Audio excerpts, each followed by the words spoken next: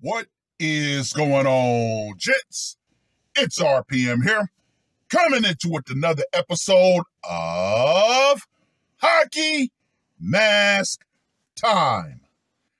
Now, before I get started, let us bow our heads and recite the HMT motto, shall we? A man will only take so much disrespect, and it's only a matter of time before he finally decides today's the day. Gentlemen, this article is going to actually focus on something that I like to talk about in regards to women when they decide that they want to call the authorities on you. And it's going to revolve around two simple words: response time. Now, this article was published on the 14th of August. Dispatcher hears man tell girlfriend, quote unquote, game over, before he fatally shoots her. This guy went straight the fuck up jigsaw on his girlfriend. Now, let me just go ahead and say this right here. Woo!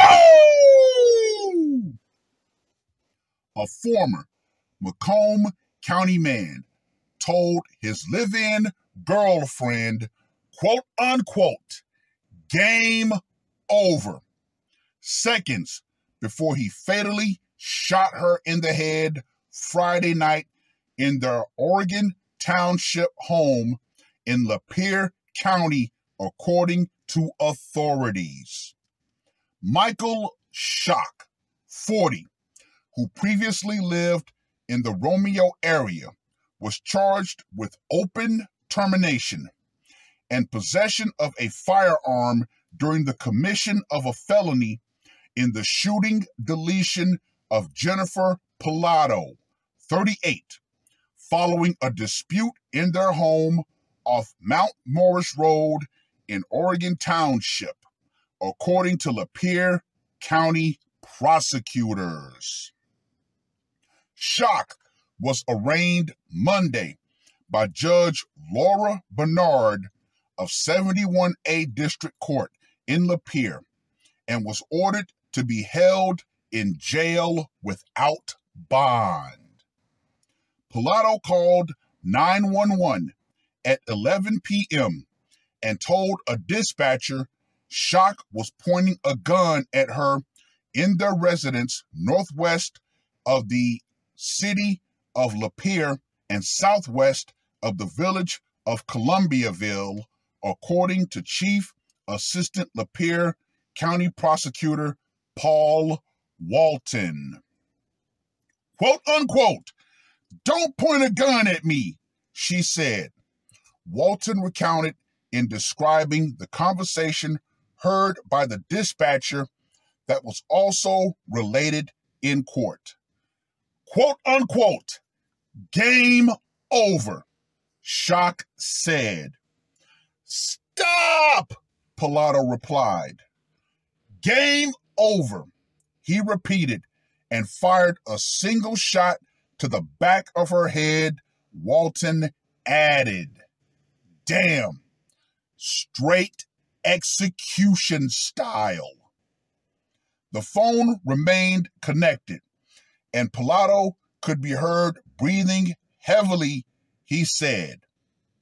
Schock said, and ladies, this is the most crucial piece of advice that can be given to you in today's day and age, especially in today's extremely volatile environment. Quote unquote, all you had to do was shut the fuck up, according to Walton. Responding, Lapeer County Sheriff's deputies attempted life-saving measures. Schock was arrested, and Pilato was transported by Lapeer County EMS to McLaren-Lapeer Regional Hospital, where she was pronounced deleted, according to sheriff's officials. An autopsy was performed by the Oakland County Medical Examiner's Office. Walton said that the slaying was the first homicide in the mostly rural county in 5 years. Shock, who faces an August 23rd probable cause conference in front of Bernard, was provided a court-appointed attorney, Frederick Miller of Metamora in Lapeer County. He declined to comment Tuesday.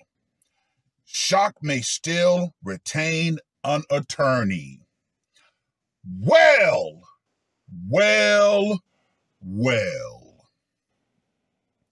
Ladies, we keep trying to tell you, men of today are no longer going to tolerate you. Obviously, they were having a fight. And sometimes, ladies, like this man said, sometimes simply shutting the fuck up can be the difference between you continuing to draw breath on this earth or you taking that eternal dirt nap. Oh yeah, ladies, trust and believe, more and more men will snap the fuck out, especially in scenarios like this. Anyway, let's get to that scorecard, shall we? For location, it went down in the home. Gonna give that a 10. Method of execution, obviously the problem-solving pistol. Gonna give that a 5.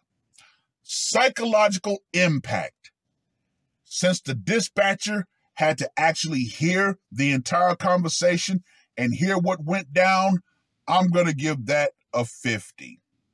And for the brutality factor, execution style, gonna give that a 15. So Michael, Shockwave Shock, gets a score of 80. Now, gentlemen, I'm gonna circle back to what I was previously talking about in regards to response time. You see, ladies, when you decide you're going to call the authorities on your man, your husband, your boyfriend, whoever, you got to calculate that response time. Let's just say in that county, the response time was, 10 minutes. And I'm being extremely generous because nowadays, the way police respond, 10 minutes, that would be a miracle. But let's just say for the sake of argument, 10 minutes is their response time. She's on the phone with 911. He's already got the burner on you. That gives that man 9 minutes and 30 seconds to absolutely fuck you up. See, that's part of the equation that women don't understand. They think, I'm going to call the police on you. I'm going to sick the gun of the state on you.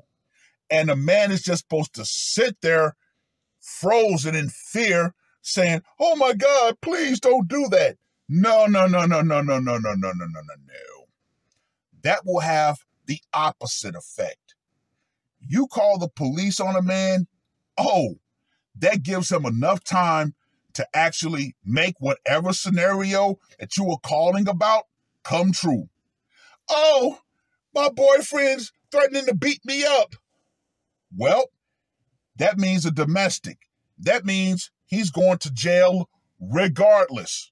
So he might think to himself, well, since she already called the authorities on me and I'm going to go to jail anyway, guess what? I may as well, not make her a liar. And he might decide to beat the brakes off of you. But once again, these women in their pea-sized brains don't think that far ahead. It's, oh, I'm going to call the police, or I'm going to threaten to call the police. That way, you're going to automatically, quote unquote, get back in line. No, ladies. Nope. Just like this woman found out. Oh, just because you have 911 on the phone? That is not going to be some shield that's going to automatically protect you. Well, I've rambled on long enough. Read the article. Let me know what you guys think. And gentlemen, once again, it has been thoroughly proven that when a woman decides, oh, I'm going to call the police on you, they're not just going to instantly show up there. No, ladies. Nope. You think that by calling the police or threatening to call the police, that man's going to restrain himself. Or you think somehow he's going to collapse and just beg and plead to make you feel better. Nope. In most cases, that just thoroughly enrages the man because he knows a cage is going to be in his future regardless. Which goes back to what I say, ladies. When a man no longer cares about the consequences of his actions, he will act. So you better understand this, ladies, and you better understand this crystally clear. The power you think you have in being able to call the boys in blue, to be able to use the gun of the state against a man in your life, that power will go out. Feminism and the idea that by summoning the gynocratic goons, that man is going to, quote unquote, fall to his knees and beg and plead for you not to do so, that's going to go out right along with it. Because once again, this scenario thoroughly proves there is no magical force shield. There is no instant white knight that's going to teleport in and get that man off of you. No, quite the opposite. You were on the phone with the goons of the state, and guess what? He decided, you know what? Hey, game over. I'm going to turn your console off. It is what it is. That's all I got to say for this one. R.P.M. I am out. Woke up, murder on my mind, yeah. Losing all my hope, yeah. I'ma do the crime, yeah. Fuck the red or blue, I'ma take the black pill, yeah. Fuck the red or blue, I'ma take the black pill.